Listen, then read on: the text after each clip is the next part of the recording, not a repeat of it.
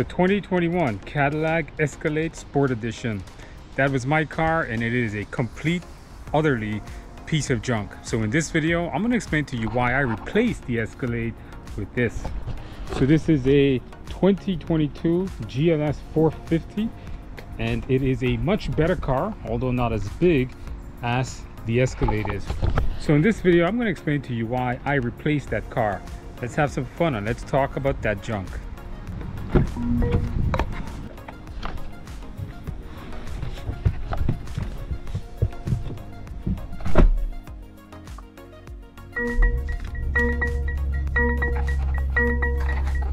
Okay, so in this video, I'm going to be talking about why I got rid of the 2021 Escalade that I bought earlier this year.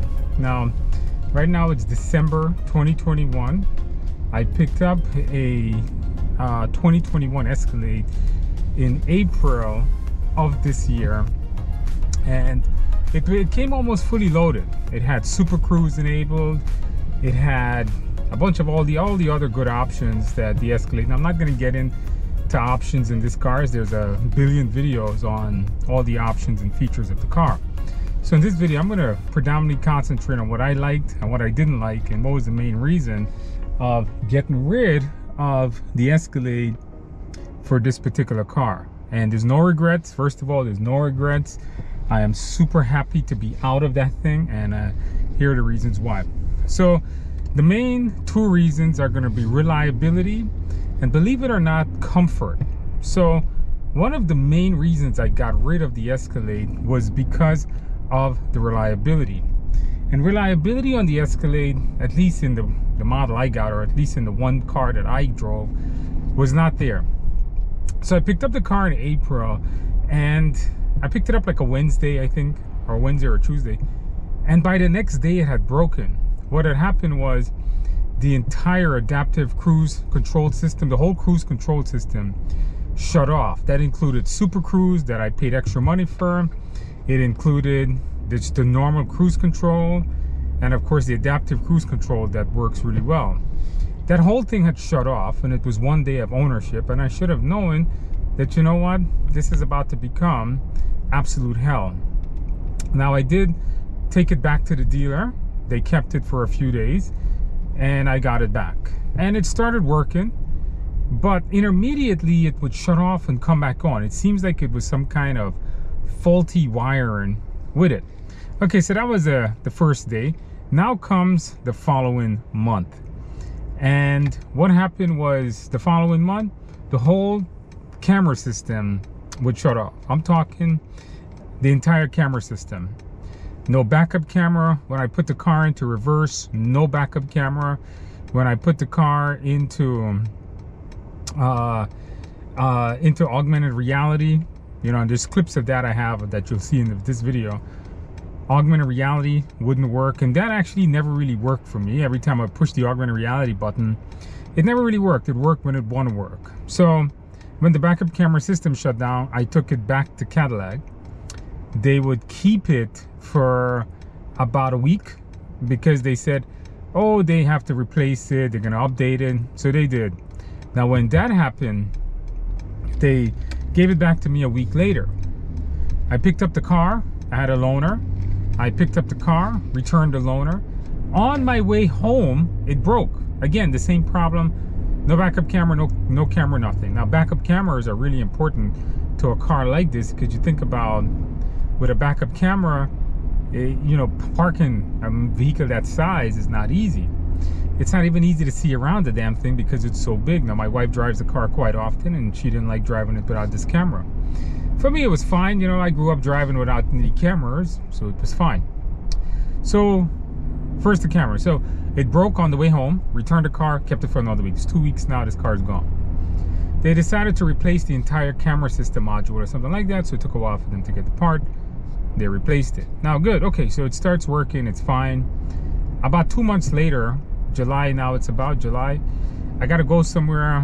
One of the reasons I needed a 3-row SUV was because I needed to take my family out. So I replaced the car.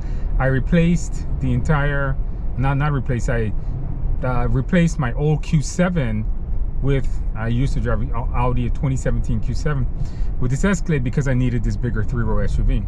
So now comes July, I want to take the family out, and all of a sudden I take the car around the block one Saturday and it starts making this banging noise.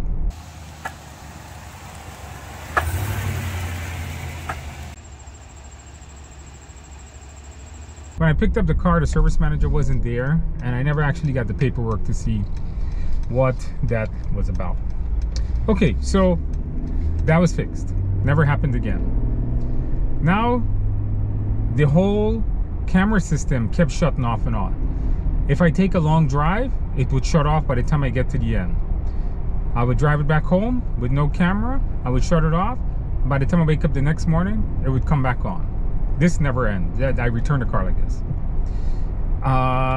One time, about a month ago, took it again for a long drive, knowing that the camera system is going to shut off.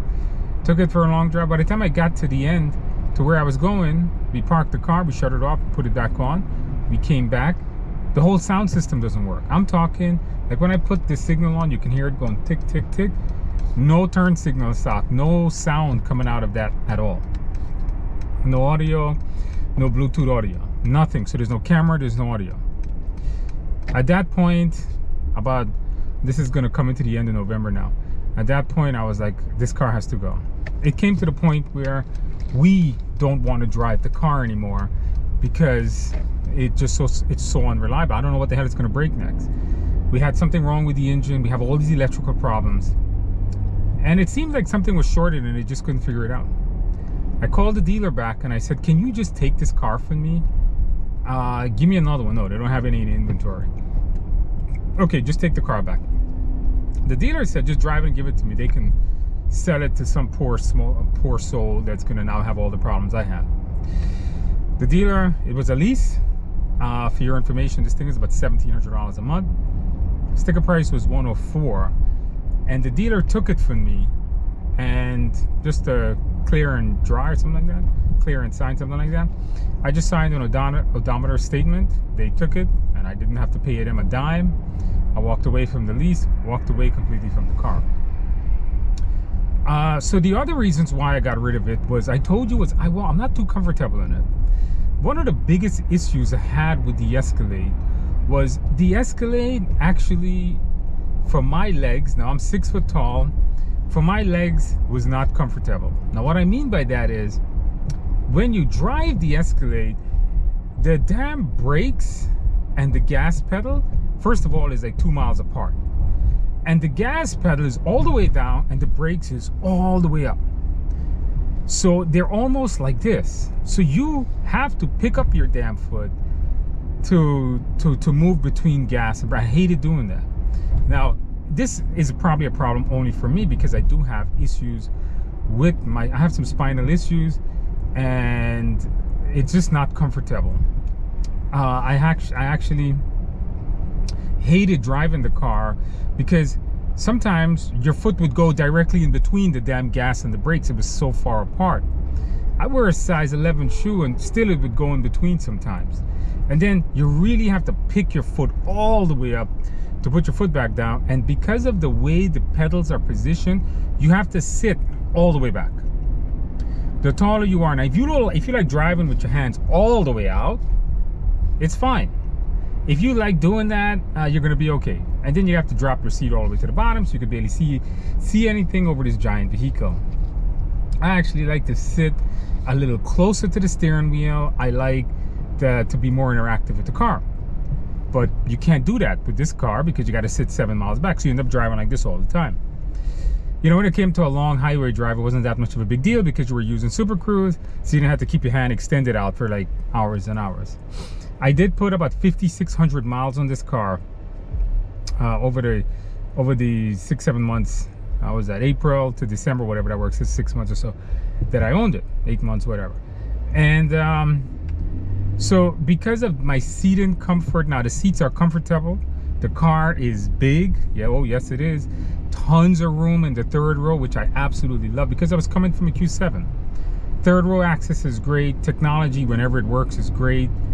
Comfort is great if you don't mind the way your legs are positioned with the pedals and you have to sit all the way back, especially if you're taller. The older Escalades, which I thought this Escalade would have had, the older Escalades had an option to push the pedals back.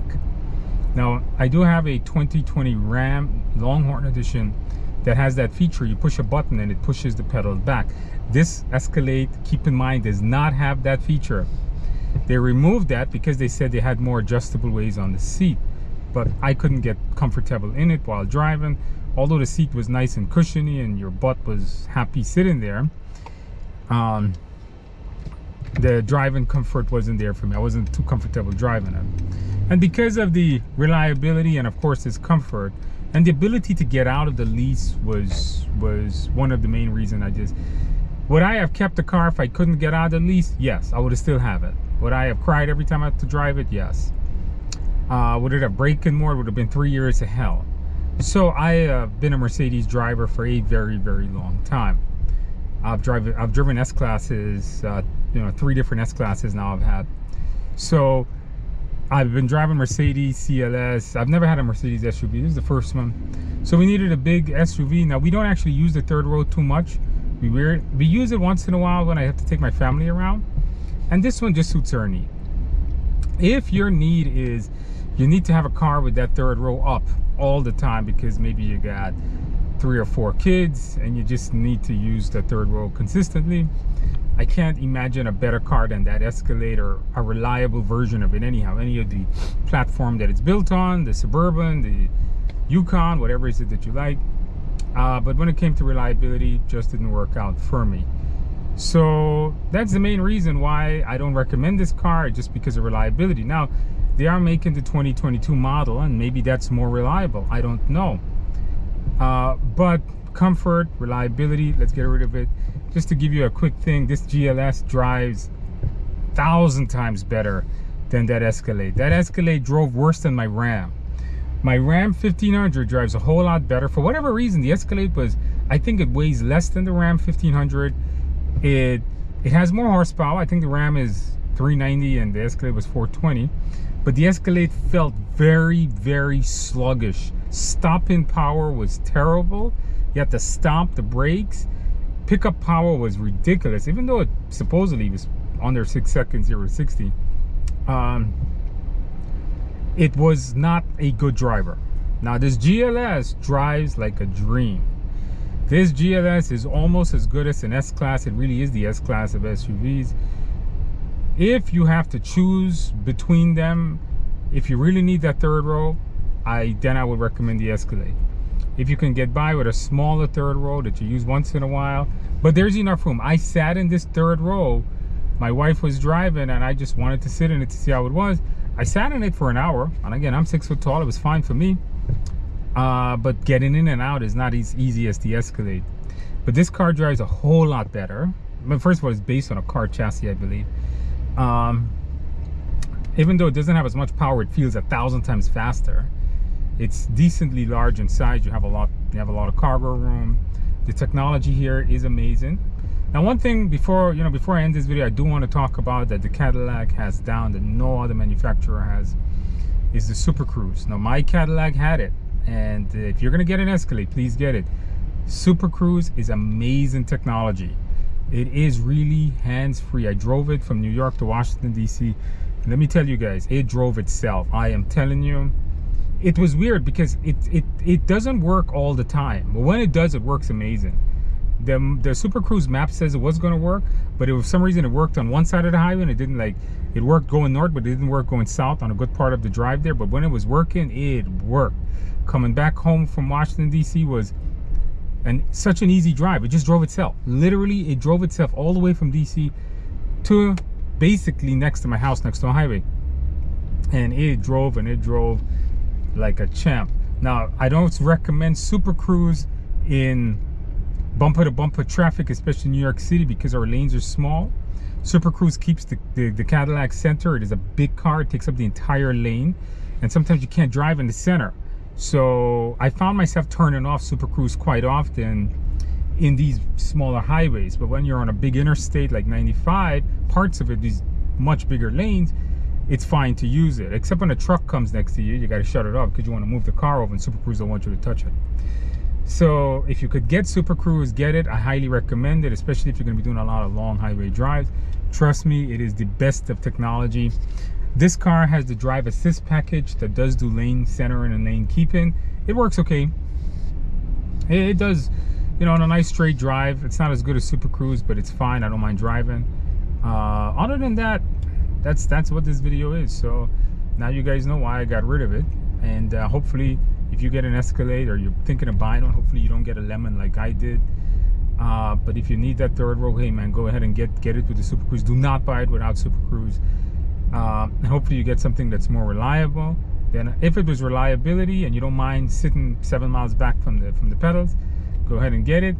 If not, I highly recommend you get something else. And that ends this video. Hopefully you learned something. See you in the next one.